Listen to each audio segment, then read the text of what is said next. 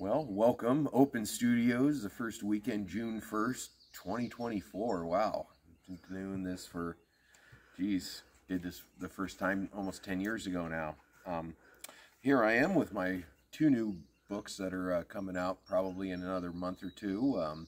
The 2023 Mind of Critic collection books. I have two of them because there's a lot of entries, but they should be really good. They're sounding really good. And today we're going to have a nice crowd of people come in. It's kind of nice. People visit artists from all over the county, see my books, see all of Mom's wonderful, beautiful artwork. And it'll be a nice chance to kind of network and talk to people and communicate and everything. And that's, I mean, with my work, it's all about having conversations with people. Maybe people we don't agree with, maybe people we couldn't picture ourselves being friends with or even talking to, but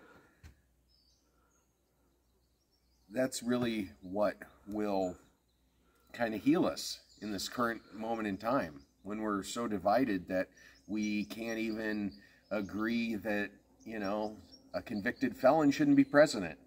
You know, like, that shouldn't really be a thing, but here we are. So if we can at least relate to each other on just a normal level, and I know I've said it a lot of times, but just a human level, then I think we have a fighting chance.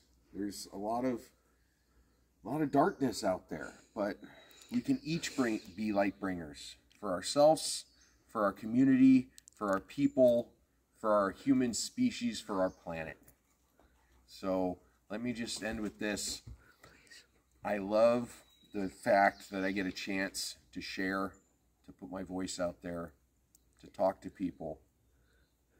And I just hope to show and to, you know, kind of pay it forward for people, that the kindness that I share with other people, I'm able to share with myself. They're able to kind of absorb and be able to share with themselves and share with their broader community, because the kindness and empathy is what's severely lacking. So above all else, kindness, empathy, love, gratitude, almost all my 10 points. But anyways, I'm rambling, but I just love the chance that I can do this. I feel very lucky, the ultimate gratitude. So I love you all, and we'll talk soon.